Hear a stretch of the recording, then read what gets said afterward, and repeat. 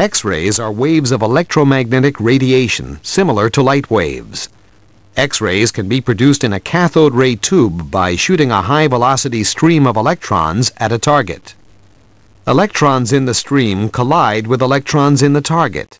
If an oncoming electron has the right velocity, the target electrons are knocked into a higher energy orbital. When the electrons fall back down to their lower orbitals, the energy differential is released in X-rays.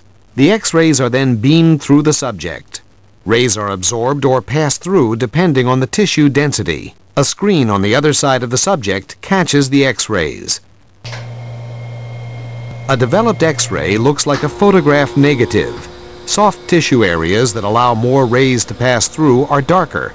Bones absorb the X-rays well and appear light.